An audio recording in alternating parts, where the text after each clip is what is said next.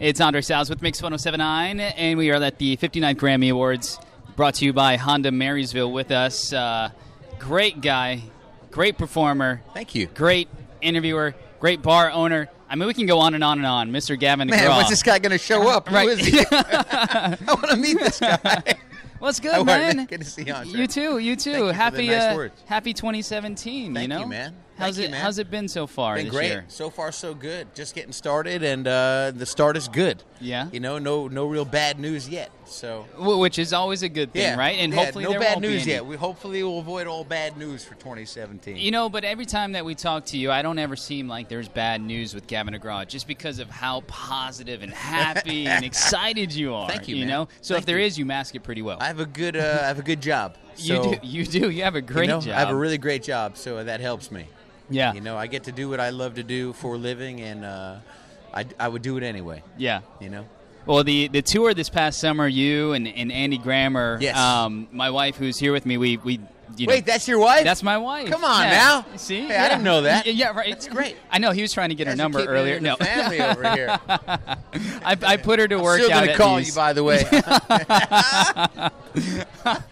She could get a hall pass every once in a while, naturally, right? Yeah. We all need a hall pass. But the tour was amazing. I mean, the two of you on that stage just owned that stage that and very the much, crowd, man. It was great. Thank you for that, man. Well, Andy's a great entertainer and a great songwriter and performer, a great man. He's a great guy, man. Yeah. And so is his whole crew and band and staff. I mean, it really, you know, when you're out touring with somebody, it's important that you like them. Yep. You know, and that you get along backstage. And so I always felt like he was a nice person, and it just makes your job that much more enjoyable, you know. Any pranks that happened backstage? Not really, because he could be a pranker. He's at a funny times. person, right? But you know, we had a couple of things, accidental stuff. Like I'd have to go backstage because he and I had similar tastes in shoes and things like that. You know, he and I are similar. Yeah. In a lot of ways, and so I remember I'd go backstage and be like, "Hey, man, what color sneakers are you wearing tonight?" And he'd be like, "Oh man, I'm wearing red sneakers." I was like, "Oh man, okay, good," because I was about to wear red sneakers tonight, and I just want to make sure that you're not going to wear also red sneakers. Yeah. You know, so it was one of those weird things where we had to double check with each other on certain things. Yeah. Because we like the same clothes. We got similar friends. Yeah. We like the same instruments, same kinds of songs. We have similar tastes. Right. You know? Right. Yeah. So we had to make sure those things didn't happen. Otherwise, it kind of looked like we were the same guy going out on stage. Like, hey, have you heard this one? And I'm out there doing, like, Fine By Me. You know?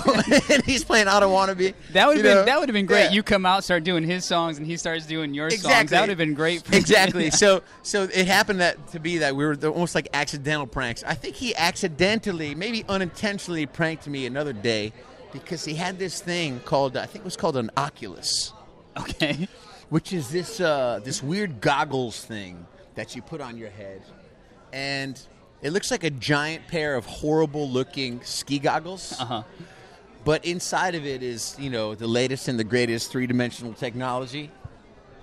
And he had me playing this game on his bus where, you're in your own world with headphones on. You can't hear anything. Right.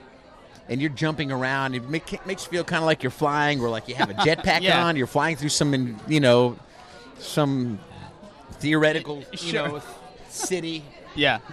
And 10 minutes later, I had the absolute worst headache and motion sickness and nausea, and then I had to go on stage. Oh. And I was like, "Thanks, Andy. I really appreciate it, man." He's like, "Have a great show." You're the best. Yeah, here you go. Thanks for trying the Oculus. We're talking with Gavin Degraw and his new single, "Making Love with the Radio On." Oh, yes. Now. Oh, yes. So, do you really have the radio on? No. Doing the deed? Absolutely not. No. Absolutely not. Got to be quiet? Yeah. I mean, the radio is great for getting things in the mood. Sure. But once it begins... then all the focus and attention on that. Yes. Yeah, because you're always afraid that they're going to cut the commercial and it's going to ruin the vibe. Right. You know what I mean? Yes. So you're like, oh, wait a second, what's going like on Buzz here? Killer right there. Yeah, It's what just is like, this? "Aw." See, depending upon the Right, product, yeah. it could really ruin the vibe, you know? Honey, we got to wait in like 3 minutes, and then Yeah, we can yeah. start back up. Yeah, if it's a toothpaste commercial, it's not so bad. But there's other products, Right. you know, they might be talking about. You're like, this is not good right now. You know, come on, did they have to put that on the radio? Right.